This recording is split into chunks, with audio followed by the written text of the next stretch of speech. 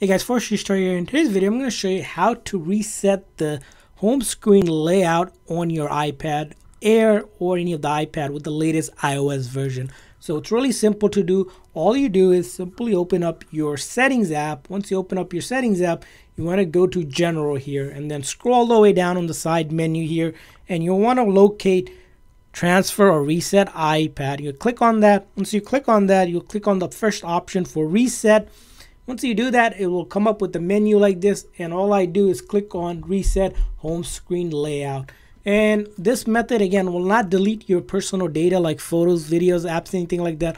All it will do is reset the home screen layout to factory default. Like, click on that option and it's pretty much done. And if you had any custom layout, it will be set back to how the default were. All of your apps will still be there, only the layout will be reset back to factory. That's about it. Hopefully you guys found this video helpful. If so, please make sure that like and subscribe button. Thanks for watching, guys. See you guys next time.